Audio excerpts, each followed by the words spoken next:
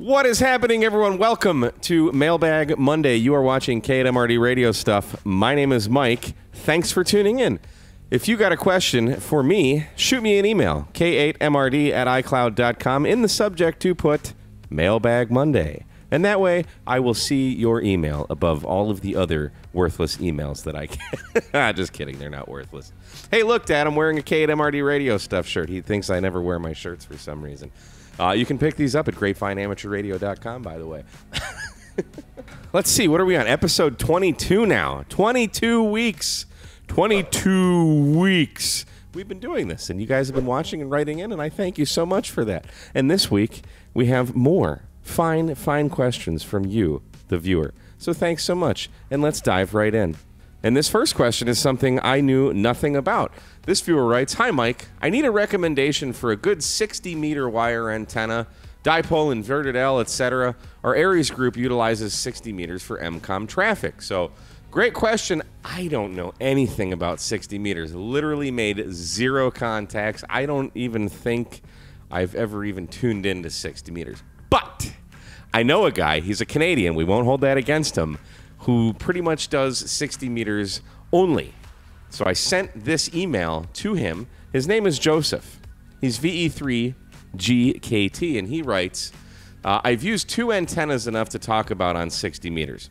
A 40-foot random wire vertical on a spider beam mast, not a full quarter wave, but very close, easy to tune it, as well as an end-fed half wave strung in an inverted V over a fishing pole. The fishing pole configuration is very low. The ends are about 3 feet up, with the center point about 17 feet up. Okay, easy enough. The end-fed half wave is effectively a very low dipole, and while I've used it to work Europe on 30 watts FT8 a couple times, those paths are much easier with a vertical. The low dipole, bubble-shaped NVIS pattern is very noticeable on the air. However, those paths are not important for Bob and his use case. For most hams who would use the antenna for rag chewing, POTA activating, or hunting, or DXing, I would recommend the vertical, especially now that the band conditions are getting better. However, if the sole purpose of the antenna is Aries, i.e. relatively local comms, the dipole, end-fed half wave, a doublet, or a sky loop will kick the snot out of a vertical. That's how Canadians swear. If Bob can put up an inverted V dipole or end-fed half wave with the center at about 25 to 35 feet and feed it with a 100-watt radio, he'll be very pleased with the results. He'll have reliable comms for 200 to 300 miles in the daytime and nearly the whole continent east of the Mississippi after dark. Remember, everyone is 100 watts and there's no Yaggies. It'll be a very solid station. This will also save him the real estate needed for Radial's 73 VE3 GKT. So thank you so much, Joseph, for answering that question, because I have no frickin' idea.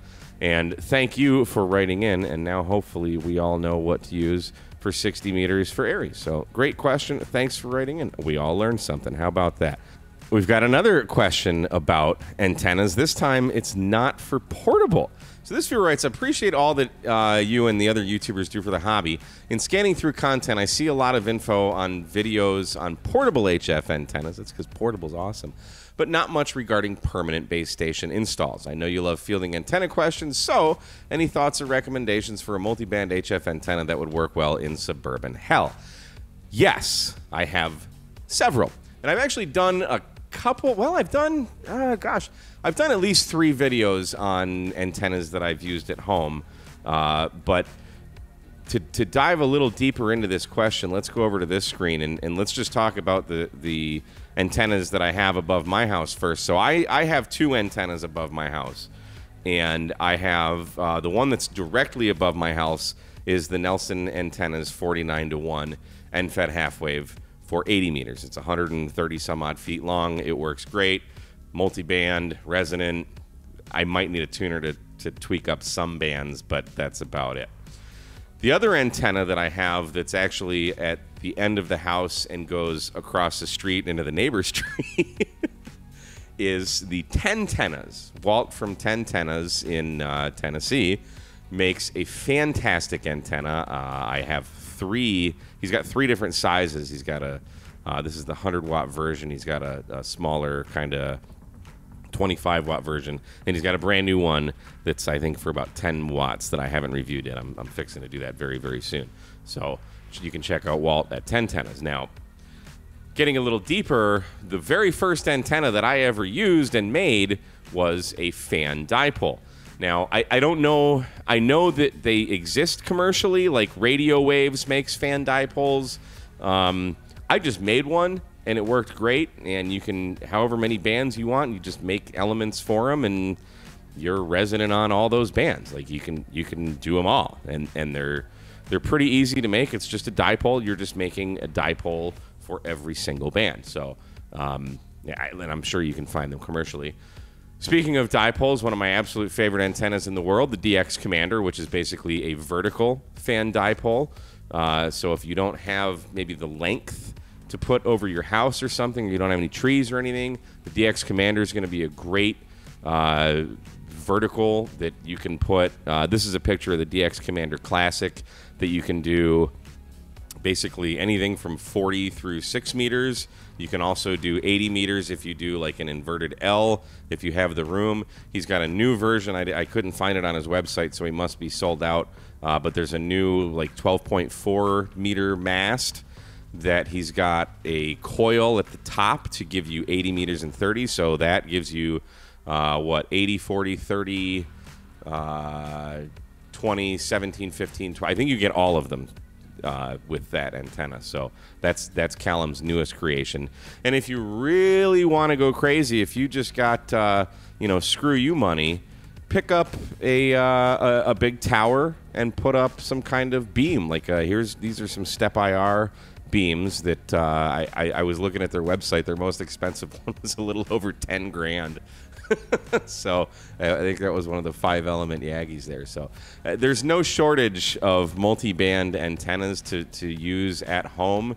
And a lot of times the portable antennas we use are just smaller versions of multi-band antennas that you might use at home. So as always, the what antenna question always stirs up a lot of, not necessarily debate, but there's a lot of opinions. So anyone who has an opinion on a great multi-band antenna to put at home, you could do a 9-to-1 end fed and use a tuner with it. Put your comments below. I'd love to hear them, and people can learn just from reading the comments and what other people think. So put your comments. What's a great antenna multi-band to use at home? Great question, though. Love it. Thanks so much for writing in. Next, we've got a question regarding worked all states. This viewer writes, I'm trying to get my worked all states certificate, but I'm struggling to get some particular states. Did you also find some specific states challenging? I have QSOs in those states, some multiple, but can't seem to get the operators there to confirm. Is it a cultural thing? Do some states have more hams than others? Yes, they do, definitely. I understand that Washington, Idaho, Alaska, and Hawaii may be difficult to get due to distance and band conditions between there and Tennessee. However, I have 3 contacts in both Arkansas and Maine, but can't seem to get other operators in those states to confirm the QSOs. Maybe I'm just being impatient, but it seems I'm struggling with specific states now. So, yes, I've had, I think when I was living in Michigan, I think Nevada was like the elusive state for me that I'd made contacts, but not confirmed. So, like Montana, Wyoming, the Dakotas, that kind of part of the country. There are way fewer people in those states, which means even way less hams. And then of those hams, how many confirm? But so to answer this question, I guess it depends on what's more important to you and what has more merit. I would suggest uploading your logs to Logbook of the World and to QRZ. Now, I'll tell you that a lot of folks just don't log or upload, or they just don't care, or maybe they're old school and send QSL cards or something, so they're going to have that. So let's take a look at my Logbook of the World account. So I have 11,864 QSOs. That number is actually higher because there's some dupes in there, and unfortunately, Logbook of the World doesn't let you delete logs. And I have 5,734 QSL, so about half of the people actually confirm on Logbook of the World. I would attribute this to a couple things. Some people just don't care.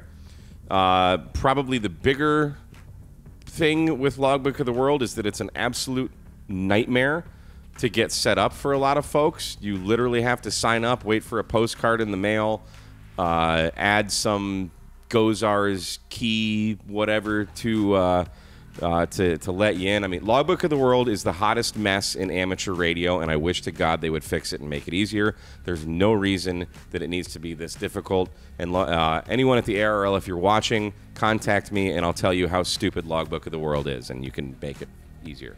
I don't mean to be negative, but it is what it is. Especially people in other countries. It's very difficult, I've heard, for a lot of countries to get signed up for Logbook of the World. So a lot of those DX stations you might not ever get, okay? So now for me, I as much as I kind of rag on Logbook of the World for being so just void of any kind of logic, I do kind of hold it in a higher regard for some reason, and I can't justify that. It's just, well, it's the ARRL, so whatever, which makes no sense at all, but it is what it is.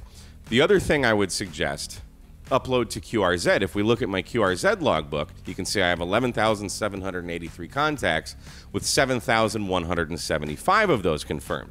And again, some people just don't upload their logs. Looking at UKM9G, yeah, Mr. Temporarily Offline. Yeah, you're temporarily off log. So you can see I have a much higher confirmation rate in QRZ, and that's because QRZ does it right.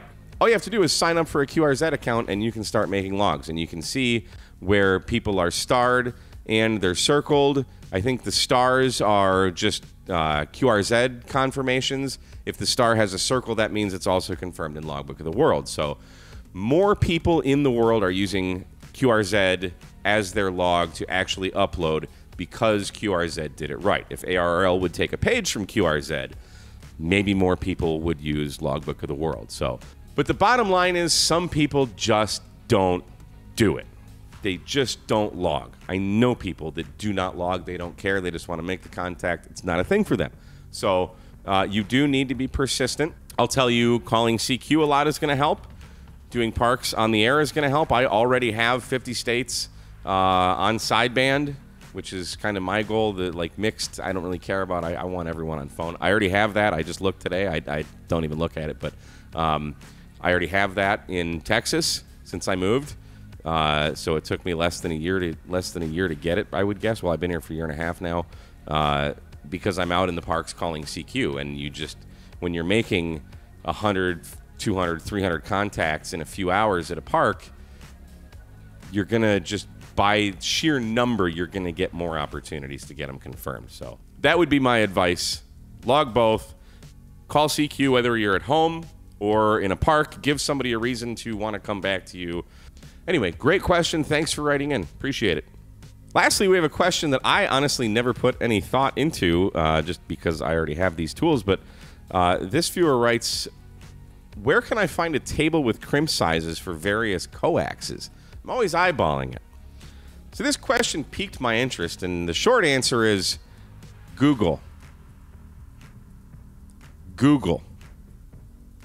But I have several sets of dies, and I was kind of curious. So I Googled coax Crimp Die Sizes or something to that effect.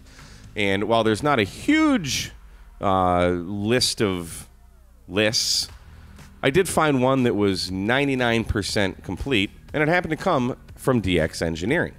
And this is what they have. And I thought this was great. You've got basically all of DX Engineering stuff, which is just their labeling. But so like DX Engineering 400 is LMR 400, DX Engineering 213 is RG 213, DXE 58 is RG 58. Then you've got 8U, 8X, blah blah blah, and where these X's are. So let's look at let's go down to RG 213. You can see at the top under die 8U, the hex crimp ferrule is 0.429. That would be the size you need to crimp the ferrule.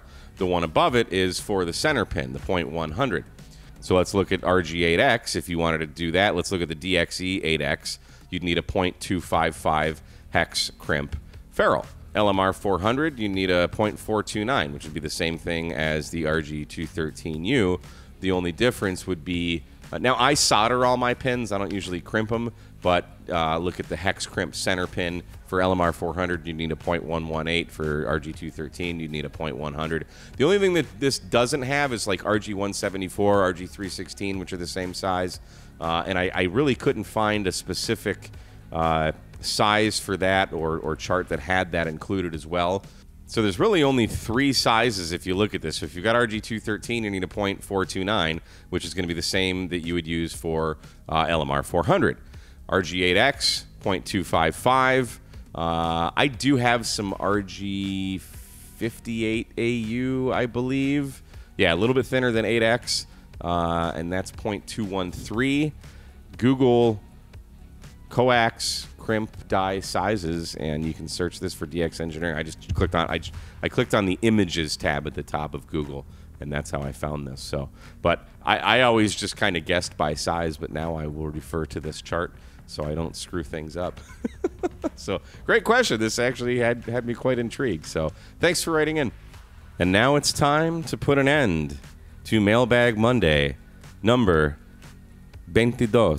I think that's Spanish for 22 for all my Spanish-speaking friends. See, we're multilingual here on K8MRD Radio Stuff. Guys, thanks so much for watching. If you have a question for me, shoot me an email, k8mrd@icloud.com. In the subject, just put Mailbag Monday. That way I'll see it. It'll kind of stand out to me, and hopefully we will get your question answered on another episode of Mailbag Monday. So thanks so much for watching, everyone. Don't forget to like, share, and subscribe, and we'll see you again on another episode of K8MRD Radio Stuff. 73, guys.